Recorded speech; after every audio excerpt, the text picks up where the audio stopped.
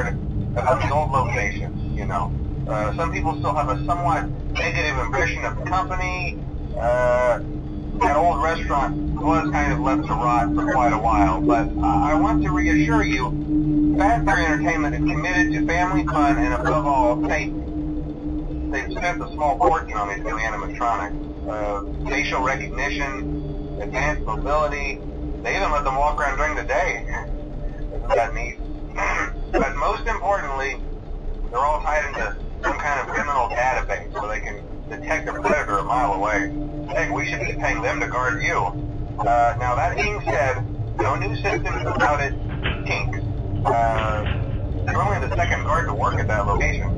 The first guy finished his week and complained about conditions. We switched him over to the day shift. So, hey, lucky, right? Mainly he expressed concern that certain characters seemed to move around at night and even attempted to get into his office. Now, from what we know, that should be impossible. That restaurant should be the safest place on Earth.